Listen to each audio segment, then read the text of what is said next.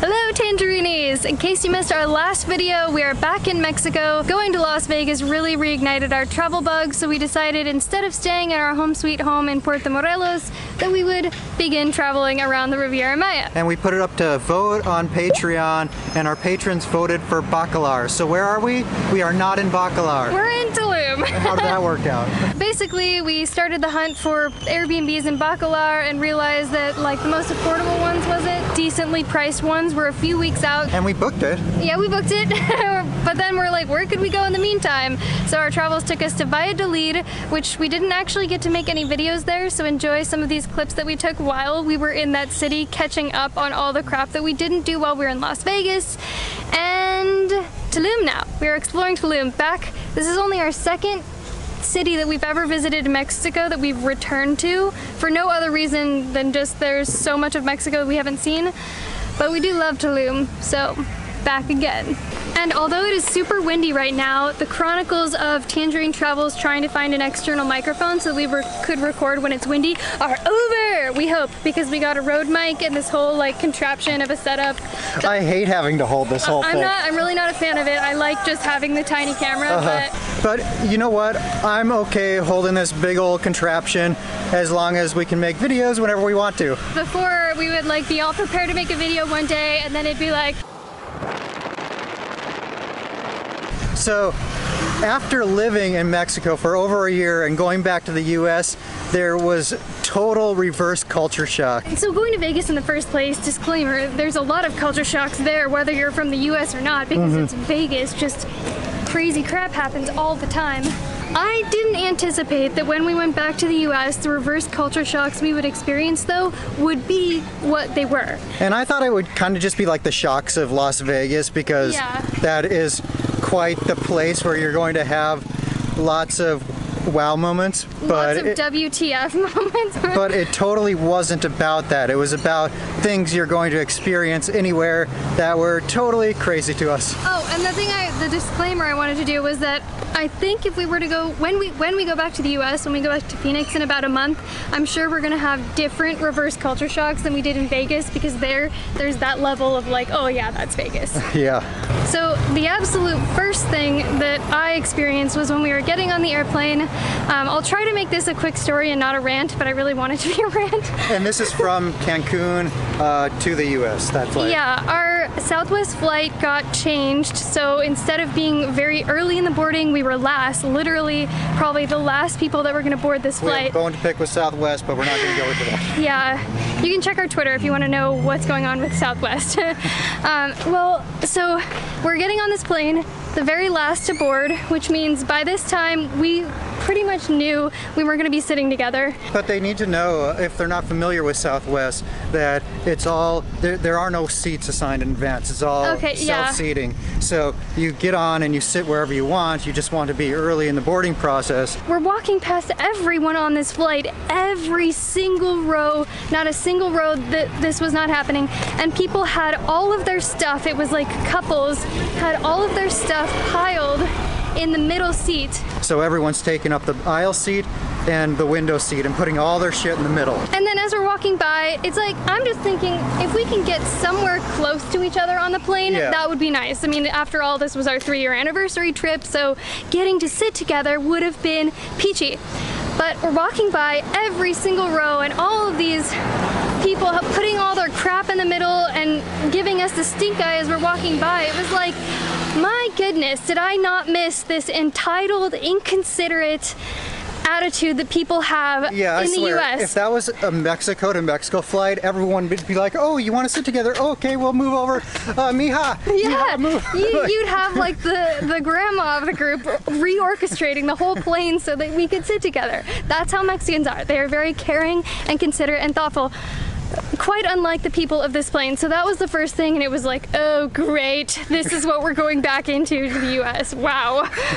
Thankfully it wasn't all like that throughout our trip, but that was our first impression. Yeah, that was not a great start, being reintroduced to the world of Americans again. As soon as I got to the US, one culture shock that was immediately apparent to me was that I was having trouble speaking English. I just kept defaulting back to Spanish. And then I finally got used to it, and then we came back to Mexico and I had a really hard time speaking Spanish and English kept coming out. So maybe that's just a learning two languages thing, or starting to know multiple languages, and that happens for everyone, or maybe it's just especially bad with me, but that's something I really struggle with. And I had to ask this question on Facebook because with language, the reverse culture shock for me was that I was kind of like, this is great, now I can speak Spanish with people, but then I'm like, it's common that people can be pretty easily offended by stuff like that, like, oh, how dare you assume I speak Spanish? So then I was having this constant struggle the entire time, like, if I can tell they have an accent, a Spanish accent, should I speak Spanish with them? Are they going to like it? Are they going to be offended? So I was just having that internal struggle the whole week. For me, I think the only time I intentionally spoke Spanish was with the housekeepers, and that one time I do think they appreciated it, especially the one lady. She was struggling with her English. Oh, her face lit right up when we started speaking Spanish, and she was like, oh yeah, we live in Mexico now. We're at this place called Tulum, I think is how you pronounce it. It's close to where we're staying, our Airbnb. They have this really cool upstairs rooftop area that Jordan discovered. No one is sitting up here. They also have like a garden area back there. But we had to come up here because they're playing copywritten music down there, and we can't record in that. So constant struggle. But we stopped in because they advertised this matcha latte, and Jordan got a regular latte, and this is 90 pesos, expensive if I do say so, and very average, but it's nice to cool us off because it's quite toasty out. The next one on our list of reverse culture shocks, and that is that there is so much more Spanish going on all around us than I ever anticipated, and I'm sure this is even multiplied in Arizona where we used to live. There was probably Spanish being spoken everywhere, and it just was background noise that we never picked up because we didn't understand it. And this time we understand them all. So perhaps stereotypically one might think that you would hear Spanish, especially among like housekeepers and cleaning staff, things like that, but we heard it everywhere, from people vacationing in Las Vegas, from reception, where else? Restaurants. Yeah, I think you're right though. It kind of gets just drowned out in the noise if you don't speak the language, but once you start to learn the language and are listening for Spanish more actively, then you hear it. And that made me wonder, oh my gosh, look at this wind. But that made me wonder, has it always been like this? Has there always been this much Spanish around us all the time? And speaking of shocks, we have a miniature story time for you guys, because last night we got woken up in the most shocking, surprising, and scary way that has ever happened to me in my life. Like this, I don't think I've ever been so scared to be woken up. So basically, from my point of view, there was this terrible noise, awful, like a shrieking, whirring, pounding noise, and at that point I started worrying.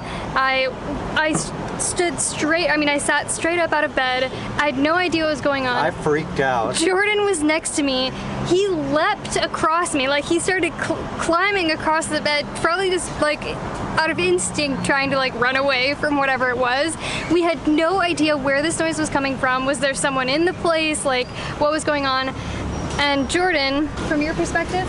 Pretty much the same thing. Super loud noise. I thought I heard some crashing. I don't know. I was in a very deep state of sleep, and then was woken up, and then I jumped up. I don't even know what I was doing, but I quickly got very disoriented. Now the audience is disoriented.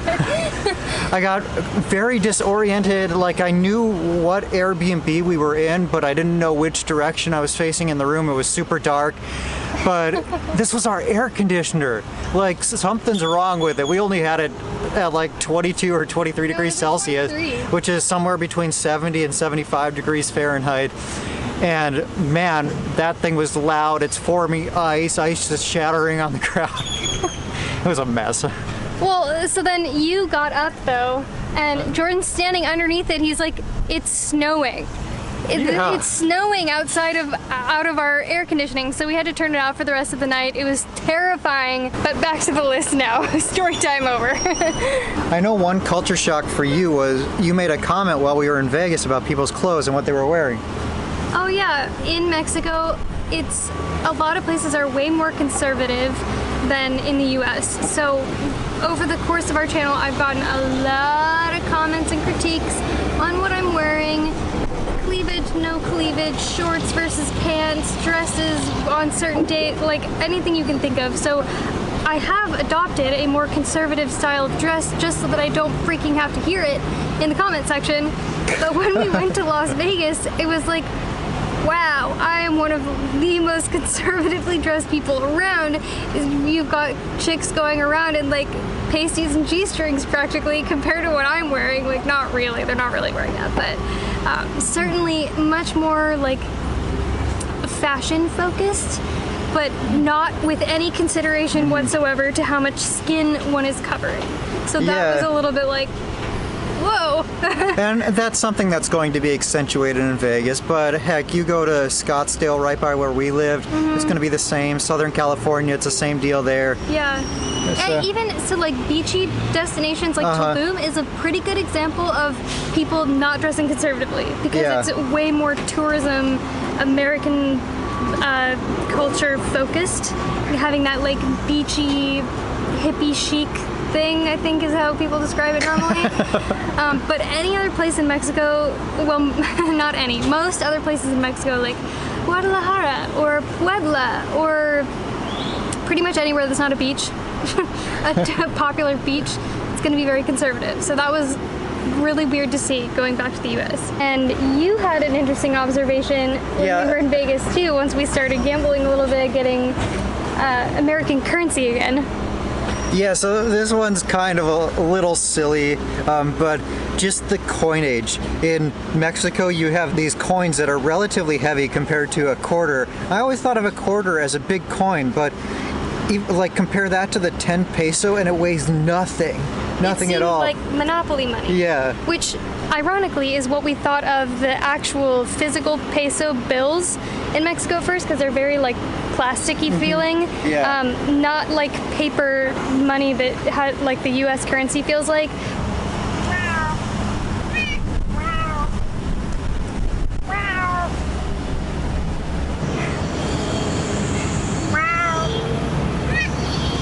Alaska's gonna be pissed.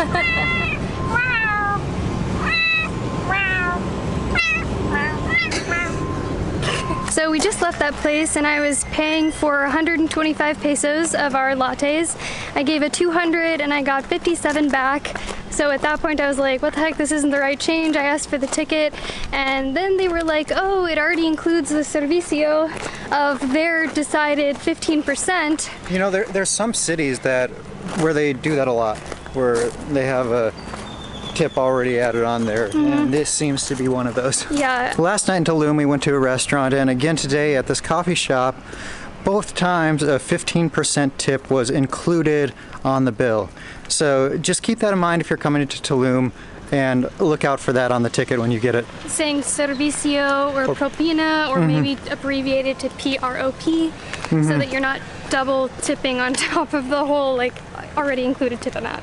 Back to those reverse culture shocks. When we got to our layover, which was in Houston, we decided to get some food at Buffalo Wild Wings, which is where our next one happened. I miss that place. I love boneless wings. First thing we noticed there, how many freaking times the waiter came to the table. It was like every 2 minutes. It got to be like, we're fine, like I don't need babysitting, like you gave us our shit, leave us alone. You know, we got used to the Mexican way where most restaurants, they usually don't come around very often, but my goodness, you get down to the end of your plate or you only have a little bit of your drink left, you better watch that like a hawk if you want to finish it, because I swear they come out of nowhere in Mexico to take away your plate.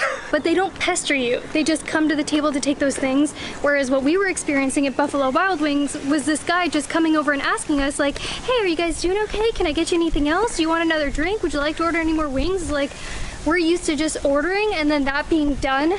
like, we don't interact again with the waiter usually until we're ready for the check where we ask for it. And it's not that this guy was a bad waiter. He was very polite, he was a good waiter, and he was extremely attentive, but we've just grown accustomed to the way they do things at restaurants in Mexico. Which I personally prefer. And then at the end of this meal, they rush you out the door. Rush you out the door. This is just common. This is just how it is in the US when it looks like you're wrapping up and they've asked you if you wanted anything else like 25 times and you've said no. Well, then at that point, they're like, okay, here's your check whenever you're ready. And you didn't ask for it. I do appreciate that you can sit at the table however long you want in Mexico. You can chat, you can maybe have more drinks or wait till you're ready for dessert. And you ask the waiter when you want la cuenta. Whereas in the US, they're just like, here you go, slide it on the table. In fairness, you can still, in the US, stay at the table as long as you want, but it kind of feels a little different. It feels like you're kind of rushed. Please excuse our sweatiness. I have so much sweat dripping down my face. Sweat mustache every 2 seconds. It's so hot. All right, the next reverse culture shock. A while back, we were at a restaurant, I think it was, trying some salsas with a Mexican friend, and we're rating them on a scale of 1 to 10 in spiciness, and I remember there was one that I thought was an 8 or a 9. He called it a 2. So naturally, as you spend more time in Mexico, you get more and more used to the spiciness. And when we went back to the US, there was stuff that was listed as spicy, and then we tried it and it was like, no muy picante. Yeah, I was like, this isn't spicy, what are you talking about? So all of a sudden, any food that was supposed to be spicy, even hot sauces and stuff, even Tabasco. I think here in Mexico, Tabasco tastes pretty spicy, but I don't know if it's a different recipe or something. It's got to be. There was hardly spice in it at all. I'm like piling it on. So that was strange and kind of cool, but like food tasted kind of bland in spiciness terms because of us getting so used to spicier food here in Mexico. Imposter!